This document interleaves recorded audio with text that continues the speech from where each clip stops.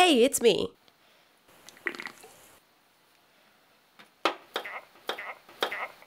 What was that noise? So after my last 2 weeks of moving videos, are you guys having fun? Which you guys actually seem to like.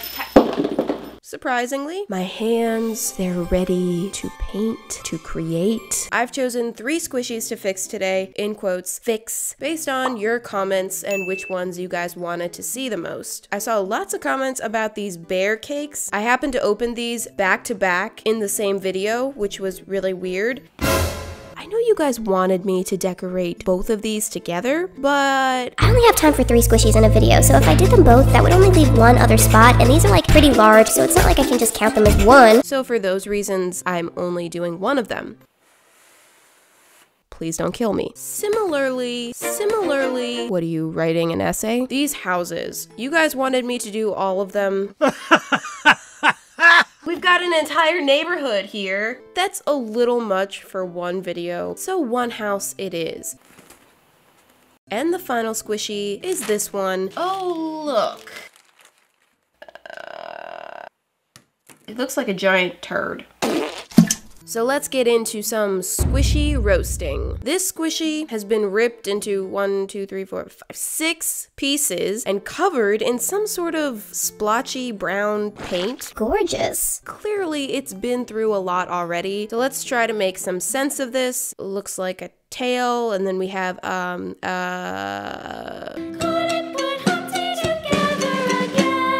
okay, it's a narwhal. Let's try to help this poor fellow, shall we? The first step is to start gluing all the pieces back together. I'm really great at puzzles.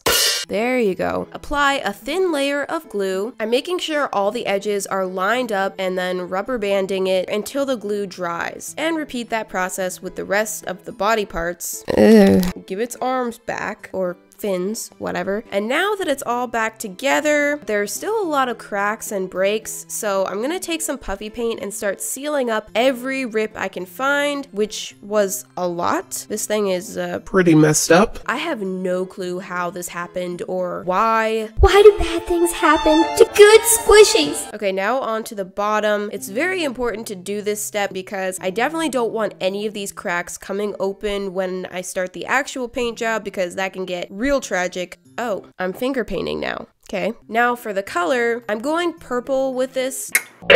Not like the color really matters because anything is better than what it was. Whoops. Finally, we can start cleaning up this look with a couple fresh coats of paint. And sorry if the lighting is doing some weird things. I'm in a new room and I guess I haven't mastered the lighting in here yet, so yeah, I may need to do that. Apparently that brown paint was very chunky. Maybe it was old, maybe it was dried out. I don't know, but I didn't realize how much texture was in there until I put the fresh paint on, and then boom, lumpy chunky. So it's purple, and that's great, but I'm gonna add a little design to this to make it a little more interesting. I'm just sketching that out, and here we go. I'm adding a rainbow to this. Are you shocked? Yeah! You must be new here. The idea is to have the rainbow kind of swirling around its body like a really cool rainbow kind of scarf. That's a terrible way to describe it. This first coat is very messy, which is okay. With the second coat, I'll actually go in and try to clean everything up and make it look presentable. Rainbow is a commitment, okay? Getting each of those colors on there all the way around. Oh, ooh, ooh! I thought it would never end. Of course, it's totally worth it, you know, for the rainbow, but I'm just saying it gets intense. This is what intensity looks like. Now that that's done, I decided to take this a step further and continue swirling the rainbow around the horn. I think we could have done a solid color here and been just fine, but you know, I tend to get a little extra with this kind of thing, so I did this instead. Yeah, I like it. Now for the face. Very precise measuring here. And I tried to add some little purple cheeks, but I hated those, so then I tried pink. Whatever. Plain cheeks it is. Now I'm gonna paint on the eyes. I actually didn't film painting the details of the eyes, and for that, I am truly, truly glad because it was hard enough to do that without worrying about the camera. We all know the face is a struggle every time. So let me finish that up. And I added some stars to the side of the head because it was looking a little bald over there. I was gonna do like, you know, 1, 2, maybe 3. I don't know what happened. I just kept adding them. That's enough. That's enough. This always happens. And finally, I added my little signature to the bottom so I know it's mine. I wouldn't want to get it confused with somebody else's lumpy purple rainbow swirl narwhal squishy. And here it is. I don't think anyone can say that this one looked better before. Even if you hate rainbow, even if you hate this little derpy face, just look where it came from.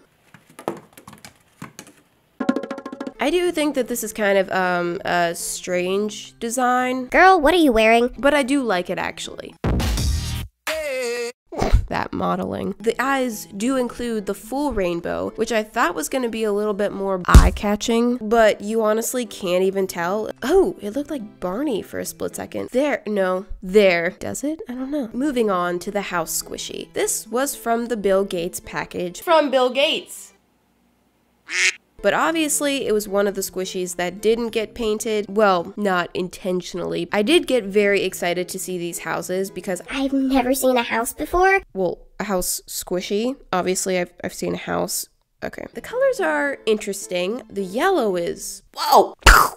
It's screaming at me. Very bright and bold colors, but then a pastel pink door. Interesting choice. One thing that really bothers me is that this window is almost completely covered up. Does that bother you? It bothers me. Also, how the tree is barely touching the roof. I'm just saying. The back is a tiny bit too busy for me, so I may want to simplify that a little bit. But other than that, it's all great. So let's get to work. I'm gonna rough it up a little bit with some sandpaper so that we don't have any issues with paint peeling off. Now about that window. I'm actually just gonna cut it off and get rid of it so there's only one window. Symmetry is overrated. And on the back, I'm actually gonna cut the grass completely off. Mowing the lawn. I'm also going to remove some of the leaves. Pruning the bushes. Then I noticed that the paint is peeling off the roof. If I don't pull all of this off and re-sand it, my paint could potentially peel off as well. Kind of fun, but also kind of a complete mess.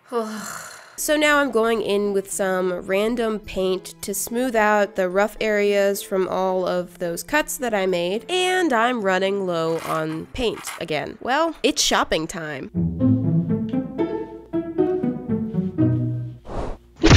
This video is sponsored by Honey. Honey is a free browser extension that automatically applies the best promo codes to save you money when you check out. So if you're like me and you like to shop online because convenience, you just gotta get it. It works on so many different websites, over 30,000 actually. There's no work involved, you just shop as usual. Here I go buying more paint. This little guy will meet you at checkout and he dances.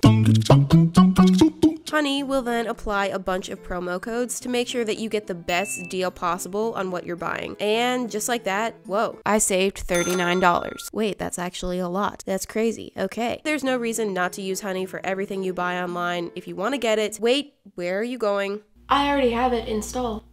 just for them, to show them. Okay. Get Honey for free at joinhoney.com/Mariah. That's joinhoney.com/Mariah. It's free to use and installs in just 2 clicks. And thank you to Honey for sponsoring this video. Okay, let's go back home. I'm painting the house a nice light gray because I'm going for a little bit more natural colors, kind of like a cozy little cottage feel. Welcome to Nana's cottage. It's just nice. For the roof, I'm going with a warm kind of brown. I think that this is a fitting squishy to choose for this week, since this is the first squishy makeover video I'm doing in the new house, and it's a house squishy. No one cares. And now I'm gonna start, oh, never mind, making a stone pattern. No, that ain't right. It doesn't have to be perfect, which is great because there's no way I was gonna get it perfect anyway. It's a stone cottage. It can be a little uneven and wobbly and still look pretty good. So I'm just kind of plopping stones wherever. The alignment isn't set in stone.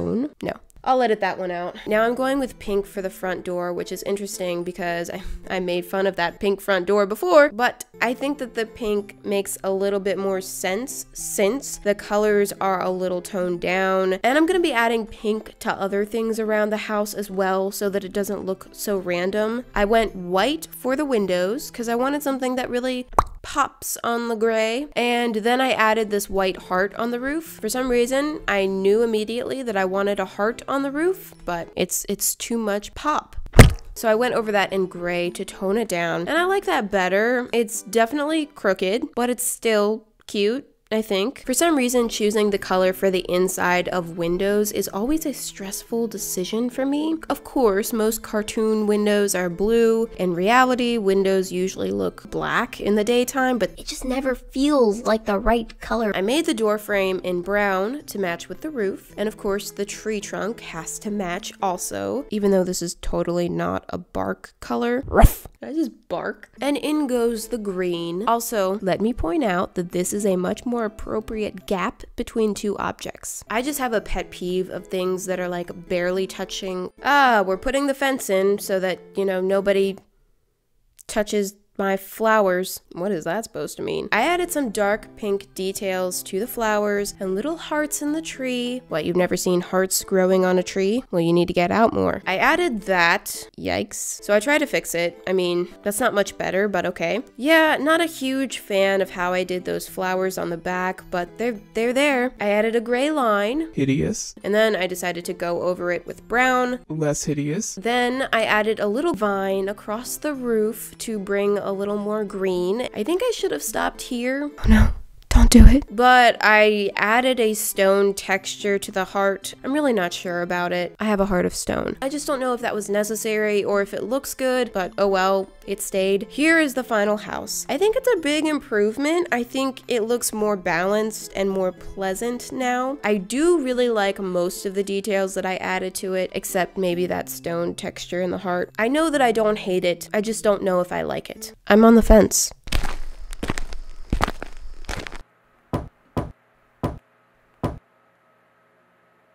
Nobody's home. Maybe next squishy makeover, I'll make someone to live in here because a house is not a home unless someone's home or something like that. I don't know. But it's a house and it's a nice one. So for now, let's just move on to the next squishy. So this little sweetie, it's a cake with a bear head on top of it. Yeah, I love it. Although the paw prints, not crazy about those. I keep thinking I'm seeing eyes with eyelashes, lots of them. And we do have some significant rippage and a hole, but I do love the bear, love the bows. I knew I wanted to do some sort of theme, but I gotta work with a bear.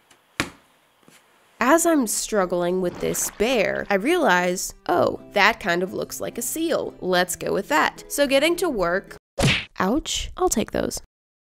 The bows are also going bye-bye, which was really sad for me because I actually really loved the bows, but just wasn't gonna work with the theme that I picked out. So, but of course, I will keep them for my parts box, you know, to use them later. You can see my shirt. With these rough areas, let me go ahead and trim them up a bit to smooth it out a little, just cleaning up the shape a little bit. Oops. Dang it. Oh, who's this?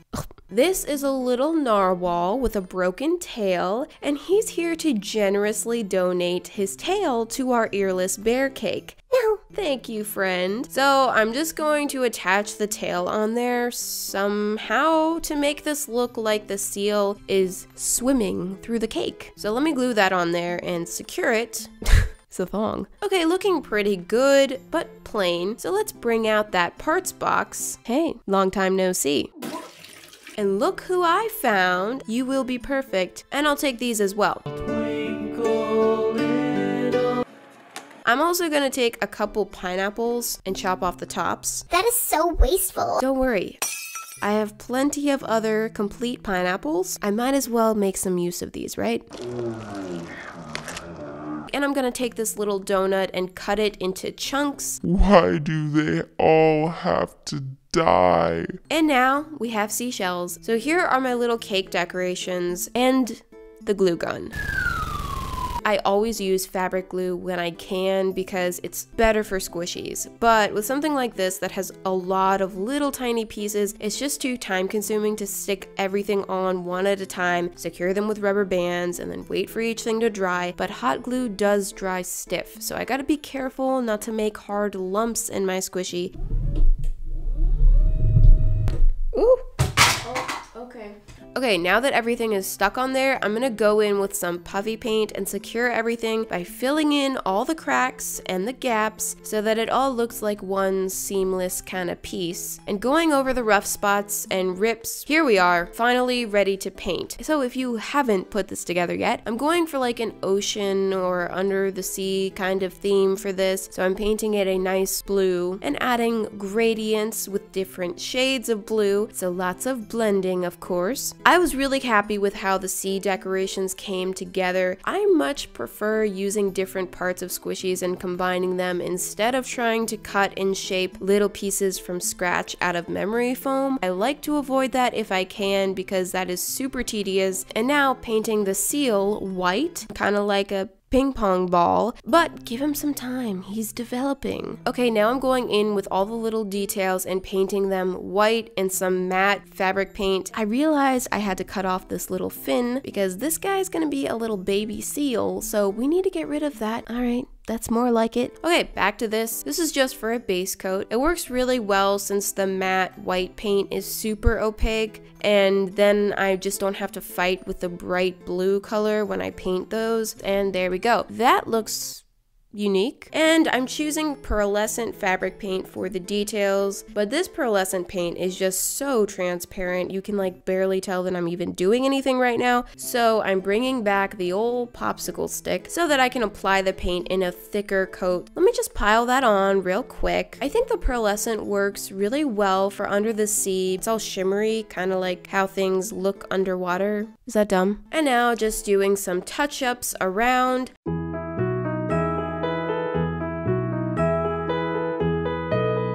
Now I'm adding some little waves to kind of look like splashing water around the seal. Give it some action, like it's actually swimming through the cake. And now on to the little face, as you can see. Well, just barely because I'm out of the frame. But anyway, I can't forget about the little baby seal. Kind of like a little parasite. Aww. And final touch, I'm adding some white pearl paint as little bubbles to tie everything together. And here's the before and after. I do still like the original design, of course, but I think it came out really well. I love the underwater theme, the pearlescence, the parasite, everything.